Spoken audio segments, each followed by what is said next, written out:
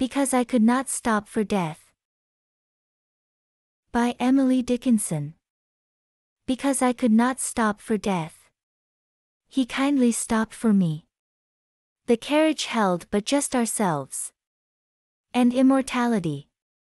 We slowly drove, he knew no haste, and I had put away my labor and my leisure too, for his civility.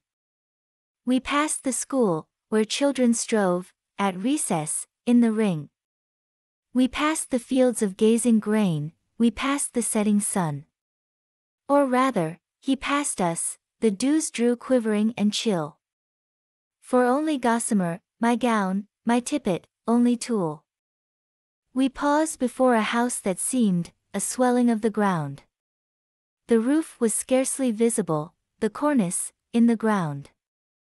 Since then, 'tis centuries, and yet, feels shorter than the day. I first surmised the horses' heads were toward eternity.